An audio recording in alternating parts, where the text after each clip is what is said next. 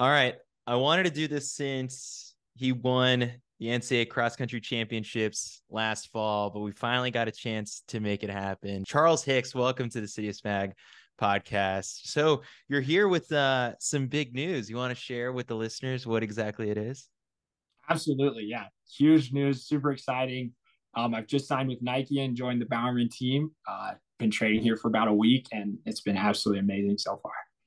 So how did this all come about? Obviously, back in like March, it was you signed the NIL deal with Nike, the first for a distance runner in the NCAA, and then you had an awesome outdoor championship. So to get to this point, how did everything align? And I guess what went into the decision to forgo the rest of the NCAA eligibility and turn pro?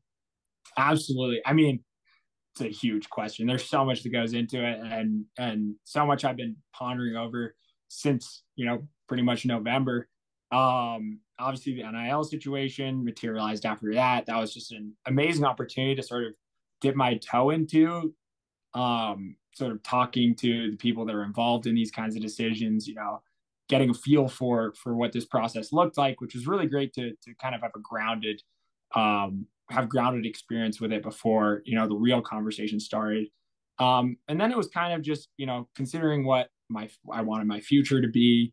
I wanted to be a professional runner for just so long at this point, and it is not the easiest thing to pull off.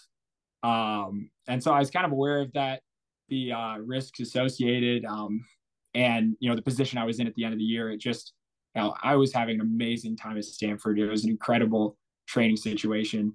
But I think looking ahead to Paris 2024, stuff like that, there were just all these different factors that made me feel like it was a good time to take that next step, and just to sort of jump in head first, be a little brave, and so when I kind of started leaning that direction, it was all kinds of conversations, negotiations that unfolded over a matter of weeks.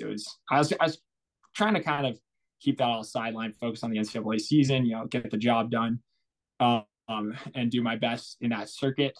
But yeah, it's incredible how it unfolded. To have it behind me now is also pretty nice, just to be focused on training currently and performing it as best as I can. But yeah, it was to be honest, it was really a whirlwind, but one that I was very happy to be in. I guess it's gotten so different since NIL came into play. And can you put us basically in your driver's seat? You just kind of explained the overview of it, but where someone start? Like if, yes, you have to run well, you have to perform and have a pretty solid resume to explore the option of turning pro. And so there might be people out there who are younger or still in college listening to this, and they're like, I don't know how that process works. So for you, where did you sort of turn for that kind of stuff? There's sometimes, previous blog posts that someone maybe has done. It's like advice for people turning pro, but where did you look? What I was saying is that the best place to look, I thought, was where it already happened. So I'm not sure what Caitlin Tui did in her situation because she was really the pioneer. But I think by the time I was sort of looking at it, slash, being eligible to be in a situation like that, I'd seen that she'd signed with Adidas. And so I was trying to sort of figure out, what she'd done. And I saw that she'd worked with an agency to sort of secure a deal like that. Cause I'd talked to, I'd managed some of my own stuff at that point, but nothing quite on that scale. And so I reached out to the agency. Was just curious. It didn't honestly, even after winning NCAA's, it didn't seem like it was 100% going to be in the cards, but it just kind of, they were able to talk to their contacts, and see whether or not that was going to be a reality. And then when it looked like it was going that way, it was really exciting. And we just, yeah, we just capitalized on that. And it was just incredible because, you really feel like you're at the start of something completely new, and something that could be incredibly beneficial, I think, for a lot of athletes, especially in the smaller sports. So it was really fun just to be able to get experience for myself and then also share experience with my teammates, negotiation wise, making connections, working with an agent on something that, while you're still able to stay in college. And I think it's just extremely valuable to get those kinds of experiences. So in Austin, you go 1-2 with Kai in the 10K. and then you finished sixth in the 5K. How do you feel about those being your final races in a Stanford uniform? And what made you feel like, all right, I've kind of done what I've wanted to, and it's time to look ahead to turning pro? Absolutely. I mean, each of those races is incredibly special in its own way. Obviously, going 1 and 2 is just a huge symbolic, um, real physical manifestation of a lot of the work we've been putting in. Arguably, we haven't been able to capitalize exactly how we've wanted to every championship, but that was just something that really hit, I think, from a team perspective, and it just really made me feel good about what we've been able to build this past 4 years. So that was really incredible in its own right. Amazing to see Kai launch into this next phase of his career that I think we've all thought he's been ready to be in for a long time now.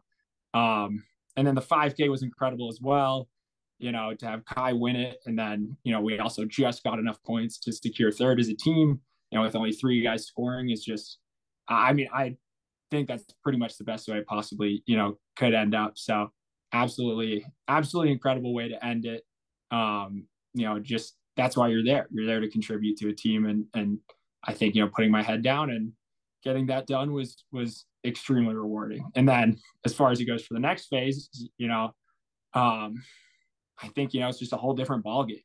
I think even in this 1 week, I've realized, at this level, that stuff really doesn't matter. That's all in the past. Kind of like when you get to college, the high school accolades just kind of go out the window. It's what got you there. It's not really something, laurels you can rest on. And I think that's when I perform best in an environment where, I'm just pining away. It's essentially like a complete fresh start. And I've really appreciated just being able to tackle a whole new range of challenges. And it feels like I'm on a new frontier. So 1 week in Park City, what is sort of like that rookie feel like, and especially in workouts, like you're at altitude now, so like that's got to be tough in its own it right. feels like being about to throw up after every rep. It's been unbelievable, and I think there are so many reasons why I wanted to come out and join this roster and this team, and even in the first week, it's just extremely apparent that this is the perfect environment for me. I think we've already done workouts that would pretty much have been impossible for me before. But I think it's just having so many, world championship, Olympic quality guys in a train that I can just hop, into and be a part of, just really elevates every athlete. And, I think a lot of people think you become the average of the people you spend the most time around. And these guys are just the absolute best in the world. And so it's been absolutely amazing, rewarding to join, these kinds of workouts, the environment and culture that they have out here, and take what I've learned from Stanford and do my absolute best to try and help them out. You're the latest in the Stanford to Bowerman pipeline that has gone on for years. The history is there. Chris Derrick, Grant Fisher, Elise Cranny, Sean McGordy. I guess what is it about, the Palo Alto to now, I guess it used to be Portland, but now out to Eugene sort of tree that works? It's a great question. Honestly, I don't know. I don't know if it's coincidence. I don't know. It's been different coaches too. There. Yeah, exactly. It's really interesting. I think honestly, just part of why I go to Stanford is just that sort of competitive mentality. You want to be at the best of everything you can be. And, I think that when you narrow that down, that drive down into one thing, like you kind of just, when you decide to put it all into running, it's just an extremely effective motivational well to draw from. I know for me already, just sort of leaving some academics behind is just, opened up the possibilities of what I can do, recovery, PT, getting in more mileage. I'm up at altitude, but honestly, like I'm more relaxed than I've been in a long time. And, that's also why you go to Stanford is you want to get that degree, you want to work hard. And I think, this is a team that revolves around working hard and an acceptance that, pushing a little bit further is going to get you a lot more down the road. So I think maybe it's some of that delayed gratification, work ethic. If I had to guess, oh no. No, you're good. Yeah. Okay. I went low power mode. I don't know why it all went black, but yeah, I think that delayed gratification work mindset can sort of filter you into joining a team with the way that Jerry likes to coach. But I mean, it also could be coincidence. I have no idea. I think Stanford, they get incredible athletes and they turn them into even more incredible athletes. So it's a bit of a chicken or the egg there. Your dad is a great follow on Instagram, posted some graduation photos of yours. So you talk about the education at Stanford. What are you going to do with this cognitive science degree now that, your full-time job is going to be professional runner? So that's going to be on ice for a bit. It's in the back pocket. I'm gonna monitor, the computer science scene, make sure that I don't get too behind the times. But I think the focus right now is just to run as well as I absolutely can. And the reason I went to Stanford was really to give myself 100% to running without worrying about the downside of if it doesn't work out. I always talk about the broken leg test. It's a good way to visualize, are you going to be happy and safe in a situation if something horrible happens and you don't have running to fall back on? And so, we put in the work, we got it done in 4 years. And we got that. But I acknowledge that, that was work. And I think the reward now is that I have that degree, whenever I need it. But for now, get a 10-year vacation and just grind myself in the dirt. So hopefully I won't decline cognitively too much, but we'll see.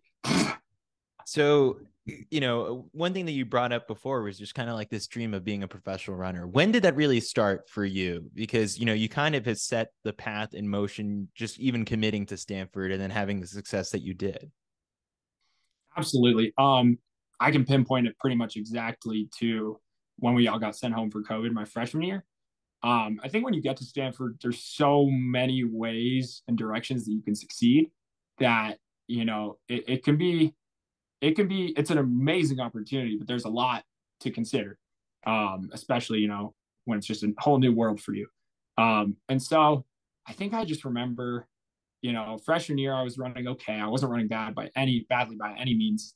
But when we all got sent home, all I was doing every day was pretty much just training, just trying to get better, running as much miles as I could. I was running way more than I'd ever run before. And I was just so happy to be singularly focused and to just be putting my life into something that, not only was something worth, feeling good about at the end of every day, but at the end of every year, you have this whole almost tapestry worth of achievements and difficult days to look back on and be proud of, irrespective of how your races go. It's more just, a whole workload of a certificate of achievement. So I think it was just those little gratification moments, getting through a 10-mile run, sweating through something in Florida.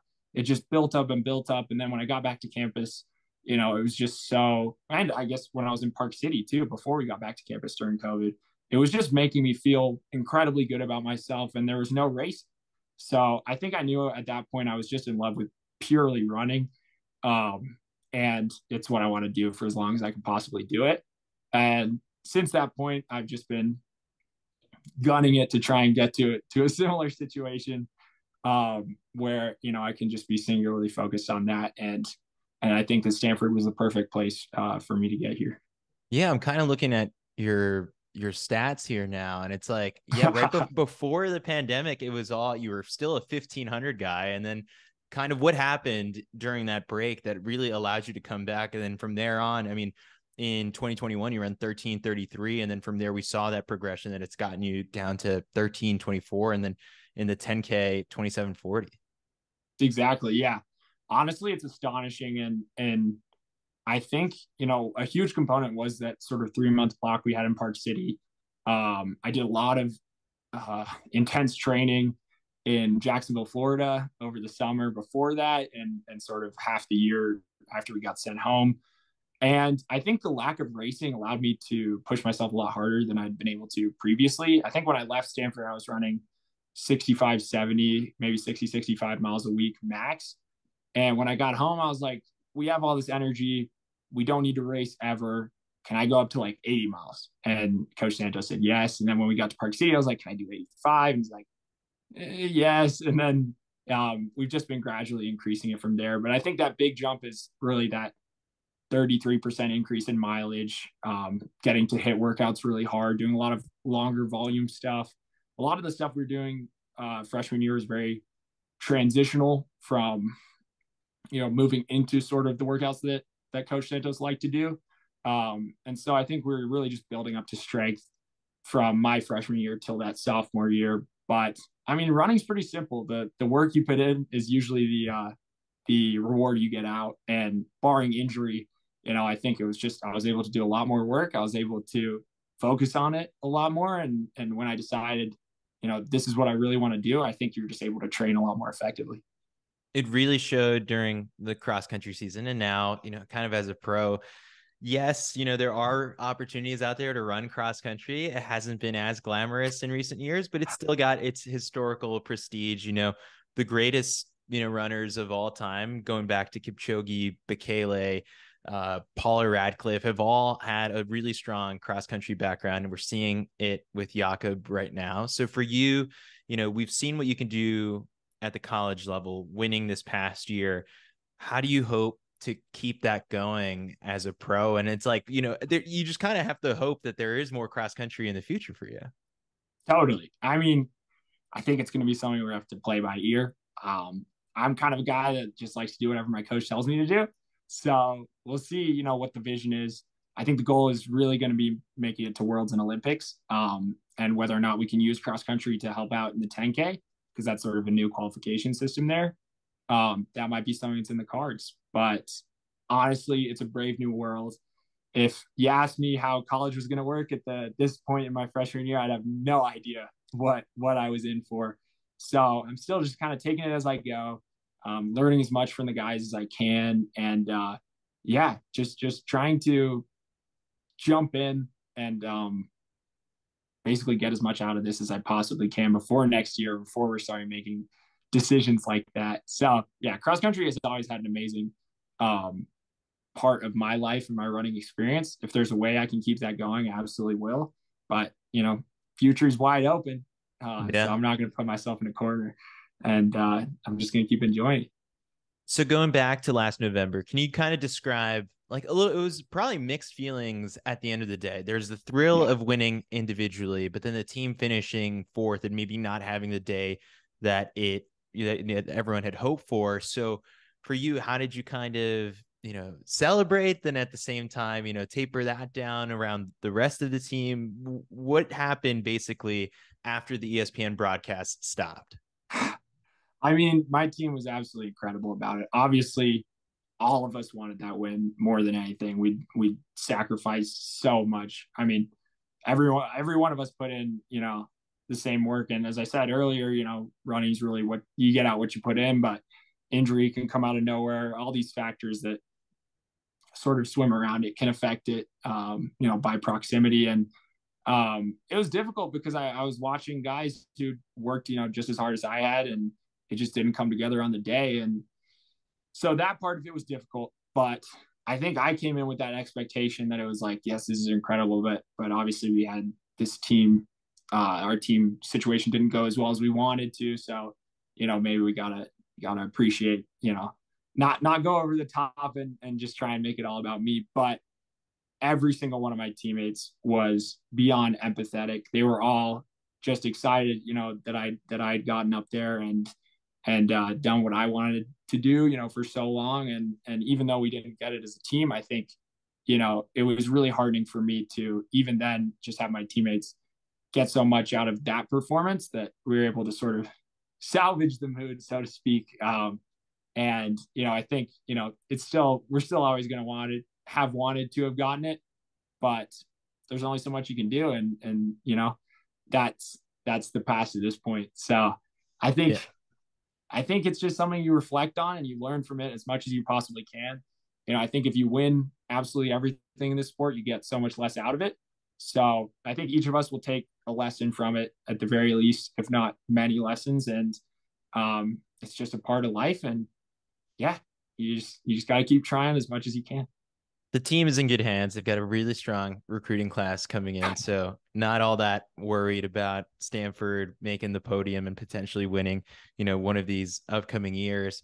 So for you, this final season, this final year was basically like you had a pretty roller coaster ride of emotions and highs. It was basically after that. How did sort of winning NCAAs change expectations and maybe a little bit of added pressure going into that indoor season, which wasn't perfect. And then from then on, you kind of used it to put a target on the outdoor season, even training through Pac-12 championships, which I think I saw online that you ran like 115 miles that week or whatever it was. And just 100, just 100. yeah, just okay. 115, yeah. And then from there, getting the job done finally at the championship. So for you, how did you navigate all of that in this final year? I mean, I think a lot of it's just preparation for, the way the professional circuit works, the way that I believe the sport functions, which is just, it's a sum of what you put in. And I think indoor season's always been trickier for me. I think as a higher volume athlete, it's very hard for me, especially running Euros, which is only a couple of weeks later, but it's just hard for me to get up to fitness, even by the time that March rolls around. So I kind of went into the season expecting, it to be a difficult ride up. I had a difficult indoor season the year before as well, and was able to come away with a third place in the 3K the previous year. But the 3K was a lot less of a test of fitness, more of just a sit and kick than a 5K at altitude was. And so I'm not altogether convinced that my fitness level was that different between the 2 years. I think it was just two very different races. And honestly, I was just comfortable with the reality of the situation that you can't go out and win every race. You have to keep working, and I didn't know what was going to happen beyond even outdoor. So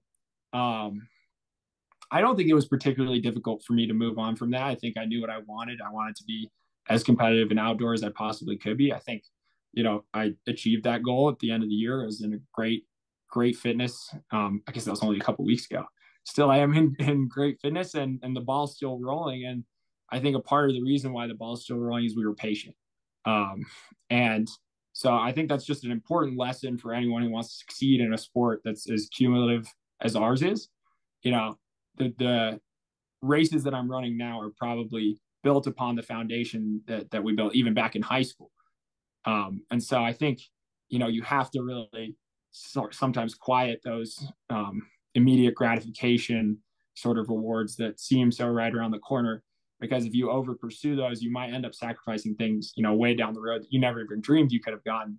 So I think I've learned a lot of lessons like that in the sport, and it sort of helped me not worry so much about what's right around the corner, and just make sure I'm focused more on process goals, getting my training done as well as I possibly can. And execution in races is really not all that different, whether I win a race or whether it's not so great. It's more of a component of how much I've trained for it. So try and focus on the training, not worry about the results as much, because I think, if you get those done, if you stay consistent, that stuff will come with time. Much better and thought out answer than you could have just relied on the excuse of being like, hey, I'm from Florida and we don't have indoor track out there. I run at a school in California and all we do is run outside. So, I'm not used to indoor track, but that's the much better answer. 2-word answer: I'm soft and altitude is hard. I guess that's more than 2 words. I thought it was just going to be I'm soft. So looking ahead, you've got this roadmap. There's so many different ways to get to the world championships. It's complicated. The sport doesn't make it easy. For you, looking ahead over the next couple of weeks, you're in Park City now, maybe not for that much longer because it's off to Europe. So a reminder to people, you represent Team GB. What does it look like ahead, and what's it going to take for you to hopefully qualify for these world championships? A great question. I think, I think we're shooting for the 5K, which is the ultimate goal. The 10K is just pretty set. We're not sure how many fast 10Ks we're going to go. I think the goal is just to go out and race and try and get as many points as we can. I think, we're aware that the NCAA circuit doesn't set you up necessarily as optimally for making these kinds of meets as maybe it could, but we're going to do the best job we can with the time we have remaining, about a month or so left to go. Went down to 5%. We're still good. But yeah, I think we're just keeping the ball rolling. The most important thing right now for me is just, trading with the guys, trying to sync up with them, push the season a little bit later and be able to take my break when they take it. So when we make the build for Paris that it can be, very synchronized. But we're going to try and get out of this as much as we can. And I think so. The goal will be going for points, trying to race hard, really get as much experience as I possibly can in these first couple months of being a professional. And I think you just got to take everything in stride. I think a lot of things are going to go. Wow, that's interesting. I guess I got 2 low power notifications. I think things are going to go differently from how we expect them. And I think I'm going to learn a lot. So in a short answer from that long answer, learn as much as possible. Don't expect too much, but be grateful for whatever comes, and just enjoy racing. Cause I think, these meets are so amazing. It's so incredible to make them that I think you can get a little bit lost, chasing them, as opposed to just enjoying being competitive, these amazing opportunities we have to be out here, competing. And I think, if you focus on enjoying it, getting the job done, hopefully the points will come. All right, 2 final questions before I let you go, and before hopefully your iPad doesn't die.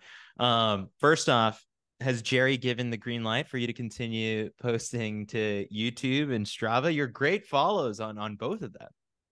Yes. Strava, it'll be interesting. I'm still deducing the team policy. I have not asked explicitly. I imagine the YouTube will still be okay. I mean, I think the YouTube, it's always, I think if it ever got to a point where it was too invasive, that's not even what I really like to do. If you follow me, I think, it's never been really too inside of what's going on for other people. Cause I think you just want to be cognizant. Not everyone wants to be on the camera. Not everyone wants that to be their experience. This is something I love. I love sharing my experience with other people, but that in no way, means I'm qualified to sort of invade other people's space. So I try to be as mindful of that as I possibly can be. And, there'll be a lot more YouTube videos down the pipeline for sure, though. As for Strava, I think, maybe the workouts aren't going to be up there, but honestly, like most track workouts, you can't even tell what they are on Strava. So I'll see what happens there. But, either way, I'm sure my followers will be getting a lot more content than they were when I was doing CS classes every quarter at Stanford. I have a lot more free time on my hands. And I'm excited for that. And I'm excited to do stuff like this as well. Yeah. So nothing but upside there. Whether or not everything is back, not sure. But, got to respect the wishes of other people. And yeah, that's what I'll be trying to do. Final one, Danny Duncan, YouTuber with 7 million subscribers. I remember when he was in high school and he helped out a bunch with like Florida Mile Split. And he even like sent me like a Facebook message way back in the day.